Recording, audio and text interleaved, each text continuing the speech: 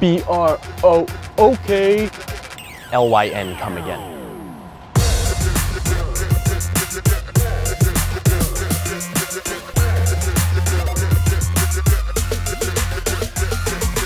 What's up everybody, Anthony Ceratelli here of Jersey Filmmaker, and today I'm on set in Brooklyn. A friend of mine is shooting his first feature-length indie film, so I asked him if I could come by, check it out, and shoot some BTS. On top of that, he asked me to be an extra in his film, so I gotta get my game face on.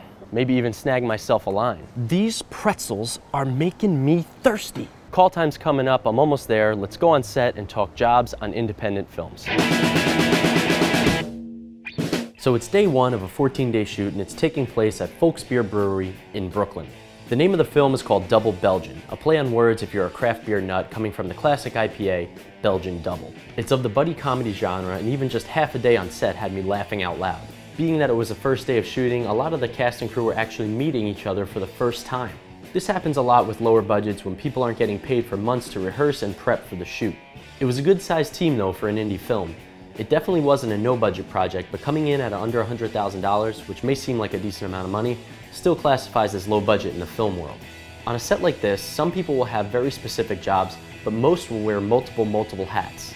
In this specific case, the actors are of course doing their thing, acting like actors. The director is focused on getting the script to screen, while naturally overseeing all the decisions that need to be made on set.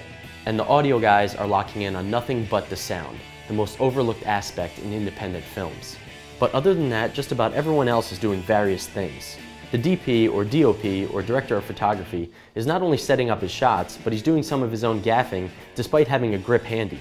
This helps efficiency to more quickly set up the shots, but sometimes it just takes more than one person to simply set up a light. Whether it's too heavy or in an awkward position, it comes down to just being safe on set, no matter who has to step in to help out. The producer will arrange production schedule for all cast and crew members, both on set and prior to being on set, dealing with locations, travel and lodging, and here is also acting as the first AD on set, logging takes and even focusing on continuity, although everyone really should chime in with that if they ever notice something. The first AC is doing things such as slating and sometimes pulling focus, but is also acting as the low-budget DIT, unloading and managing the media. The key grip or gaffer or best boy or PA or whatever you want to call him on this set was pretty much the go-to hands-on guy. You'll find him rigging up lights, running electricity, setting up dolly tracks, moving the camera, pretty much the all-around guy helping out with anything that's needed on set.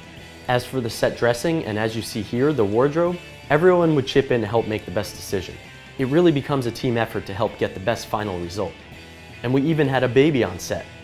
Thanks to this mama-son combo, I got to be a movie father and husband for the first time, and I think I did a pretty solid job, really expanding on my range as an extra. But overall, for the first day of shooting, this crew worked really well together, and I'm really excited to see how it all came out. So that's all, I'm wrapped for this film. I didn't want to do a lot of talking on set, obviously, but big thanks to the Double Belgian team and Folks Beer Brewery, of course, for the sweet location. If you like this video, please click the like button, subscribe, and click the little bell so you get alerts to all future episodes. If you have any questions or comments, of course, leave them below or contact me on my social medias at Jersey Filmmaker. This is my first BTS style video. I hope you liked it. Thanks for watching, and I'll see you next time.